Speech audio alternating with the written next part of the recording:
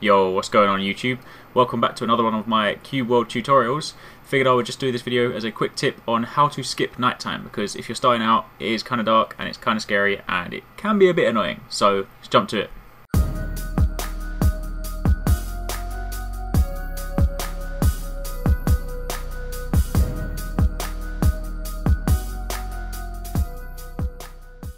Okay, so as I said, it is really frustrating at the moment for me because I'm still quite new to the game, and trying to go around at night time when I'm trying to find things, I cannot for the life of me see anything. You do have a lantern and you can get better lanterns later that basically sort of light up larger areas, but for the time being, if you do not want to go and deal with nighttime, then if you go to your town and you go to an inn, obviously bear in mind you do need to find your town, and the map does look like this, but typically if you've been there you can at least see the name of it and you can walk towards it.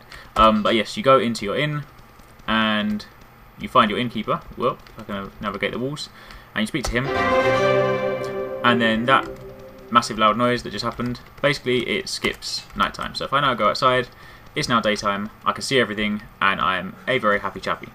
Obviously there are benefits to kind of hunting at night, and it is quite nice, but for the time being, as I said, if you're new and you're starting out and you jump in and you cannot see anything, it's going to be a bit disconcerting. So yeah, go to your inn, speak to the innkeeper, and then it's daytime again. So hopefully that was helpful. It was just a quick tip. As always, any more questions, drop a comment down below and I will try and do a video for it. But otherwise, thanks for watching. Don't forget to like and share this video. It does really help me out. And obviously don't forget to subscribe. Also don't forget to check out the Facebook page, the Twitter page and the Arekkz gaming website for all your news throughout the week. Otherwise, take it easy. Catch you next time. Peace out.